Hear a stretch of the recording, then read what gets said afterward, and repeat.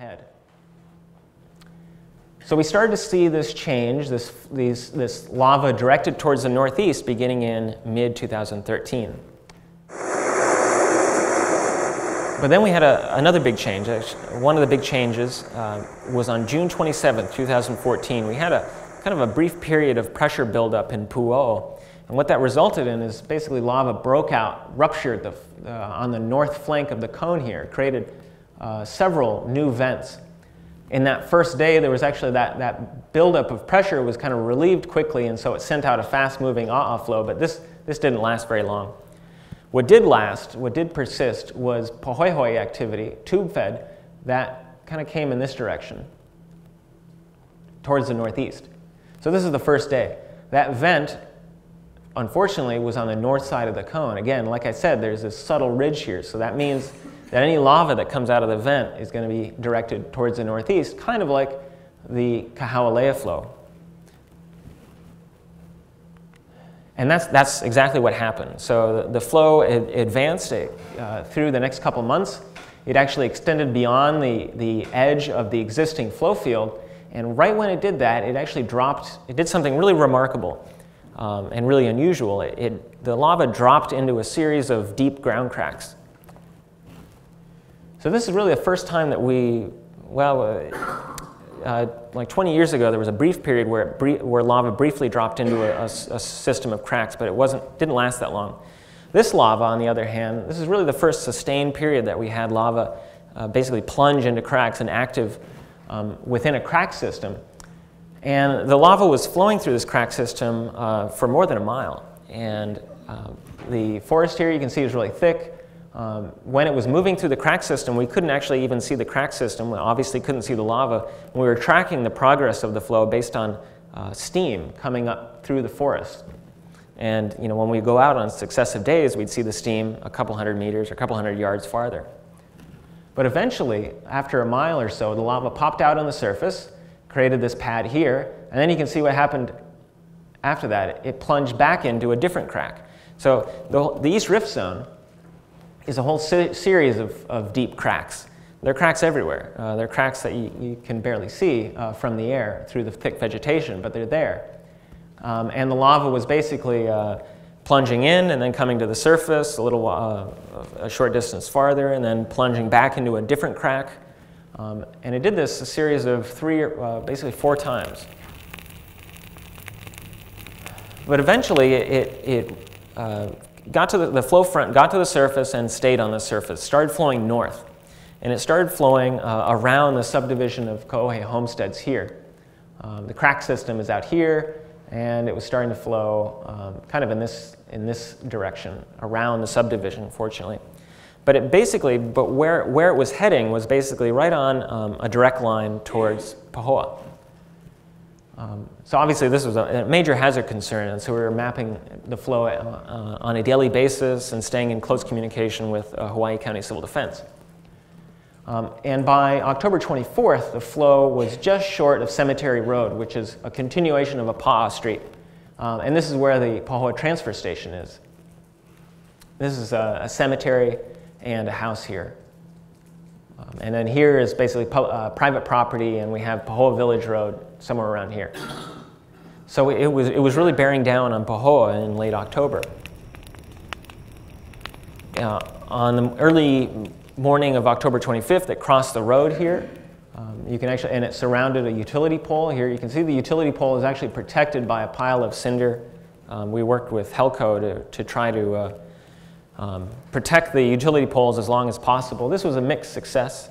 The pole was protected and was unaffected for a few days, but eventually ignited and started burning. But power wasn't interrupted, so mixed success. Okay, so getting into October, basically Halloween of last year, we have the vent here, the June 27th flow. This is the June 27th flow, showing the dark red is basically expansion here of the flow during this period. And you can see here's the ground crack system that the flow was traveling along, and it popped out on the surface finally and flowed around Kilauea homesteads, and then in a narrow section of the flow moved at a fast rate towards Pahoa. So in late October, it really looked like this flow was basically on the verge of crossing Pahoa Village Road, you know, the main street in downtown Pahoa. But amazingly, it didn't. It stalled. It stalled. Here, I'll give you a sense here. This is Pahoa Village Road here. This is the house. This is the house here. The flow front stalled just 150 yards from Pahoa Village Road, about 70 yards from this house. Why did it stall? Well, the reason it stalled is because the lava supply rate to the flow, it fluctuates all the time. And prior to this period, the lava supply rate was actually pretty steady. And when you have a steady lava supply rate, it means that the flow is just continuously fed, and so it's going to advance. What happened on beginning, I think it was October 30th, is that we saw a sharp drop in the lava supply rate. And the way we know that is we basically we track the ground tilt at the summit magma chamber that I told you about that feeds this eruption. When it deflates, that means that there's a lower, it basically translates to a lower lava supply rate on the flow field. And what we saw in October, I think it was October 30th, we saw a sharp deflation, a really abrupt major deflation that was really very fortunately timed, because a couple days later the flow stalled. But the lava supply didn't shut off. It kept coming through the tube, and that's why we had breakouts here just a little bit upslope. So basically we had the lava supply rate drop enough that it starved the flow front, but not so much that the flows became completely inactive. We still had lava coming out of the lava tube system that was developing. And these flows were then creating some expansion along the margins of the flow for the next couple weeks. Basically, early November is when the flow was kind of expanding, but not really advancing. And that resulted in basically the first loss of an occupied house. Obviously, the house was vacated at this point, but November 10th, as we had this well, a house out of view in this image, but we had a house. There was a house destroyed. The first and only for this particular flow.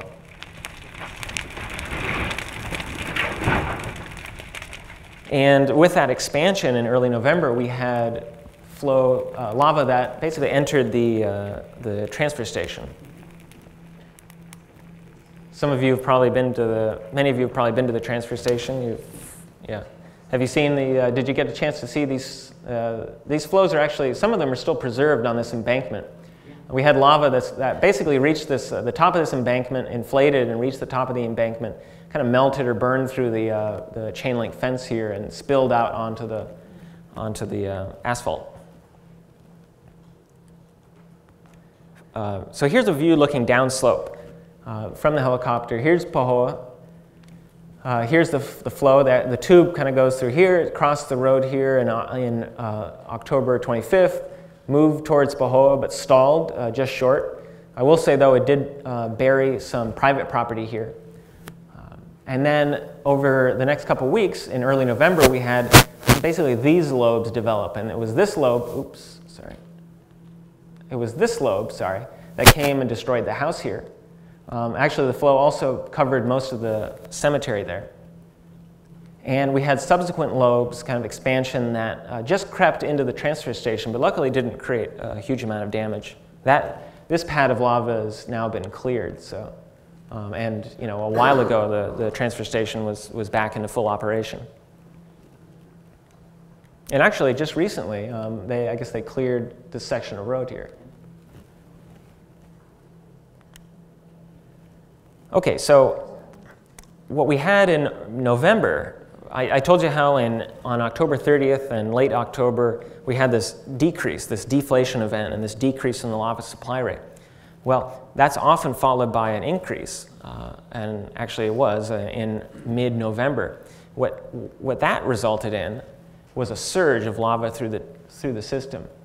Now, you'd think that if you had a surge of lava through the system, that these flows would actually really resume this really fast advance and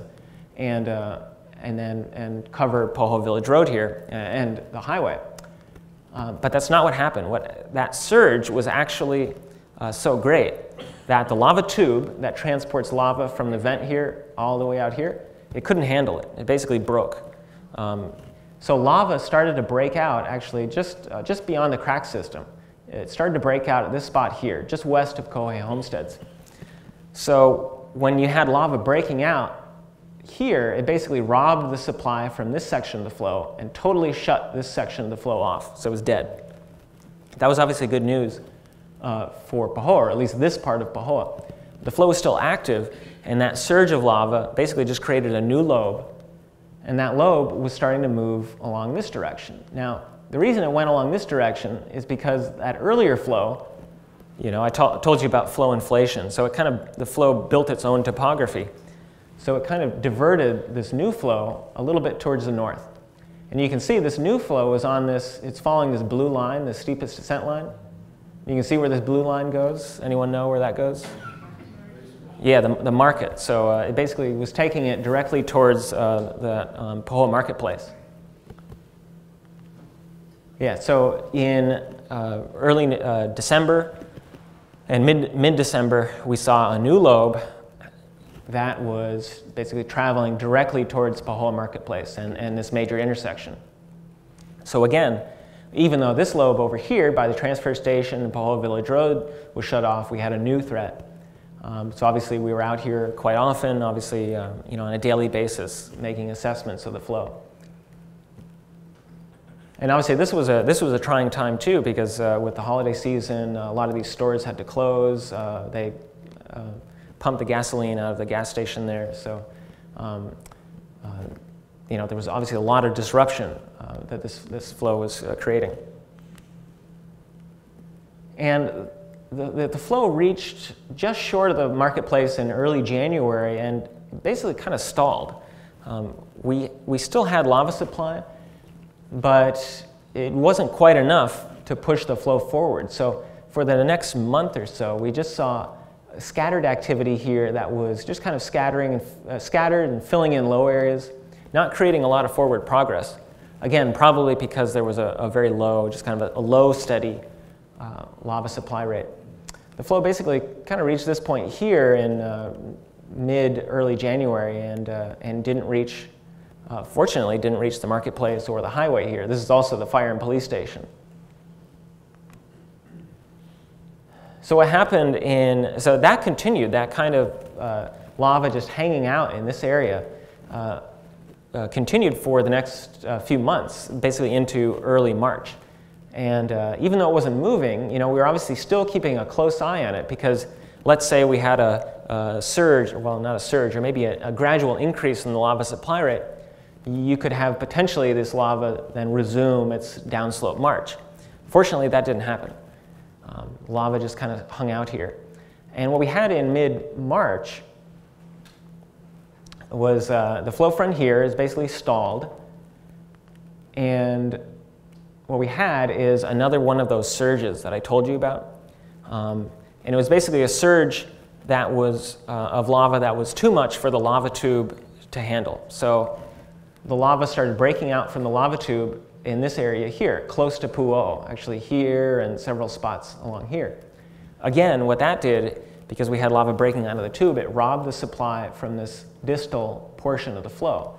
So this whole section of the flow was basically shut off in mid-March. And that was really good news, obviously, for Pahoa in this area here. So following mid-March, we just had activity that was really focused closer to Pu'o here. This is how it looked in early April. We had some scattered activity here. This is Kilauea, which is now completely buried by lava. So I want to summarize the activity on the flow field for the past 6 or 7 months. And here is the box that's kind of zoomed in on the Pu'o area. Here's Pu'o, the vent is here. This whole area by this time is totally dead. And we just had activity that was really focused in this area. So let's zoom in here. So April 20th, April 2015, the dark red areas just show the activity in this period. And you can see that as we go through the rest of the year, we don't have renewed advancement. We just have, I'll go back here. We just have expansion of the flow field. That's probably because of a couple things. We have a generally low lava supply right now, and the lava is scattered, so it's not really focusing. It's just kind of filling in areas in this area here, which is obviously good news, that it's not advancing. So we still have fluctuations, though, on the flow field, and sometimes if we have a little pulse, let's say, through the lava tube, we can have these breakouts. These breakouts come out of the tube here and create a pretty vigorous flow. But usually these, well, over the past 6 or 7 months, these breakouts have been relatively short-lived. And even though they look really impressive, particularly if there's well-timed video, they're not a huge change on the flow field. It's not say a new flow that's bearing down on Pahoa or downslope. It's just a small breakout that's created a new lobe, and usually these lobes, these breakout lobes, are very often they're dead within a day or two. So sometimes you'll see them in the news, but oftentimes they won't be a major event. And the activity we've had over the last, over the latter half of last year and up to today is just typical Pohoihoi behavior here. Some Merope Pohoihoi. Here's Pu'o'o. And again, scattered, not making a lot of advancement. One change we did have, kind of a moderate change, is we had a breakout from the tube that happened just before Thanksgiving, closer to Pu'o'o here. It created a new lobe. That lobe actually remains active, and so it was pushed a little bit towards the north by the existing earlier flows. So these flows are actually burning a little more forest now than compared to, say, 3 months ago. So I guess if we have a slack wind day, sometimes you might be able to smell the forest burning. So this is a recent view, and this is a satellite image taken on December 30th. It gives a nice overview of the flow field. Here's Pu'o'o, so here's the Pu'o'o flow field. Here's Royal Gardens, you can see, completely buried. Here's Pu'o'o, and the red pixels are basically active lava, or areas of active lava, and you can see how scattered it is. You can see also there's a little bit active along the forest boundary, again creating some smoke, but really no more than 4 miles from Pu'o'o. And it's basically been that way for the last, well, at least 4 or 5 months, maybe 6 months. It hasn't been much farther than about 4 miles. This is that portion of the June 27th flow that entered the ground crack here. You can see how get a sense of that and where it came out of the ground and then flowed around Kohei homesteads here. It flowed around and then crossed Pa'a Street and into Pahoa. Again, that section of the flow is now dead.